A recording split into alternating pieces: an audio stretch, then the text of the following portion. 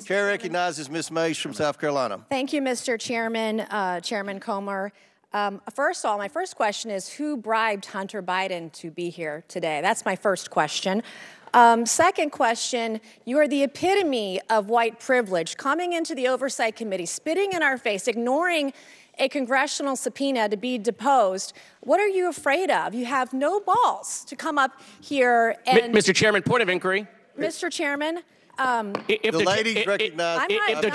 the gentlelady wants to hear from Hunter Biden, we can hear from him right now, Mr. Chairman. Let's take a vote and hear from Hunter Biden. What are you afraid of? Hold on. Order. Are women allowed to speak in here or no? Are women allowed to speak in here or no? Could you keep interrupting me? I'll interrupt the chairman. I don't know that he's a lady.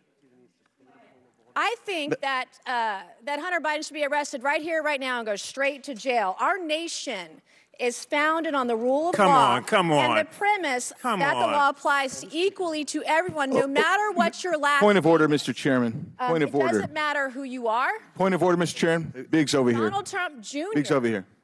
State your point, Mr. Biggs. Yeah, my point of order is this.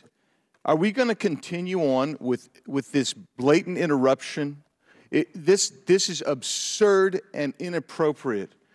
I intend to give my statement. I don't intend to have anybody interrupted. I'm not going to interrupt your statements. I think you should have decorum and courtesy and don't act like a bunch of nimrods. You just interrupted a woman. And that's five. I got permission. Can we agree? Everyone has Mr. 5 Chairman, minutes. Can we agree? Point of order again. The assertion that I interrupted was absolutely false. That's typical of the gentleman who spoke it. I got permission to speak from the chairman. I spoke. I was interrupted yet again by the gentleman who doesn't choose to go through the chair and follow proper order. I encourage us, I think if we're going to have any respect at all, we need to have proper decorum. Well said. Well said. I'd like to finish. The rules are everyone's going to be recognized for 5 minutes. Anyone that wants to be recognized will be recognized for 5 minutes. Ms. Mace has 4 minutes and 13 seconds left. Chair recognizes Ms. Mace. It does not matter who you are, where you come from, or who your father is, or your last name. Yes, I'm looking at you, Hunter Biden, as I'm speaking to you. You are not above the law at all. The facts in this case are crystal clear. This committee used and issued a lawful subpoena to Hunter Biden, a critical witness in this committee's investigation into Biden family corruption.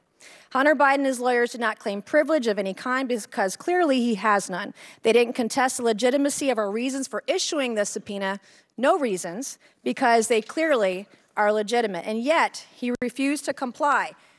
Trump's family members, Don Trump Jr., he did not defy a congressional subpoena. He showed up multiple times for multiple depositions for several hours. In doing so, Hunter Biden broke the law. He did so deliberately. You did so flagrantly. You showed up on the Hill, on the Senate side, the day of that congressional subpoena to defy it and spit in the face of this committee. That's what you did. The question the American people are asking us is, what is Hunter Biden so afraid of? Why can't you show up for a congressional deposition? You're here for a political stunt. This is just a PR stunt to you. This is just a game that you are playing with the American people. You're playing with the truth.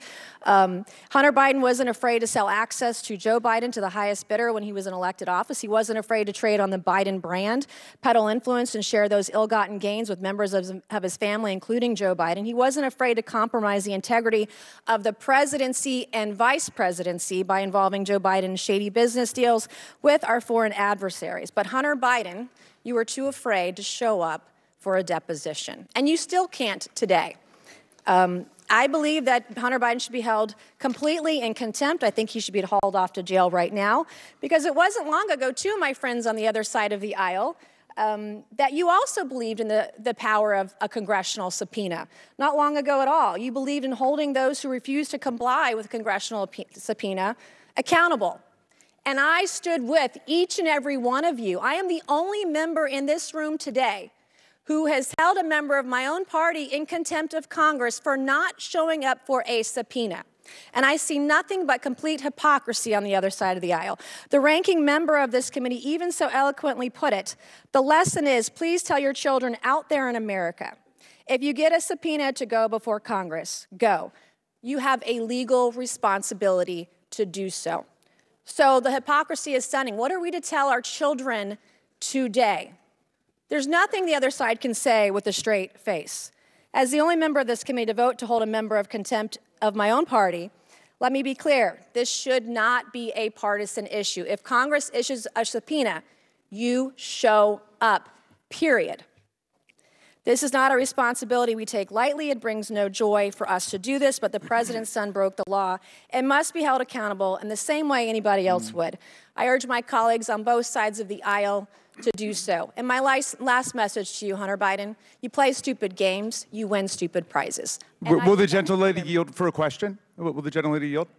Will my friend yield from South Carolina? Sure. I do want to commend the gentlelady who was the only Republican who stood up and voted to hold in contempt the Republican members of the House who blatantly and categorically refused to comply with subpoenas that came from the bipartisan January 6th committee.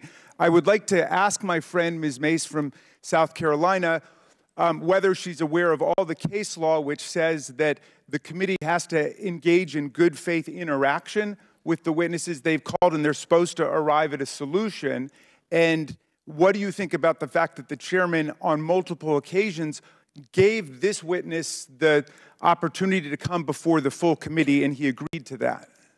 We issued a congressional subpoena, and I know with your constitutional law background, you know exactly what that means, and he should have showed up. And because of your vote and because of your statements, you should be voting to hold this man in contempt of Congress today, right now, if you're going to be consistent on your own policies and your own words.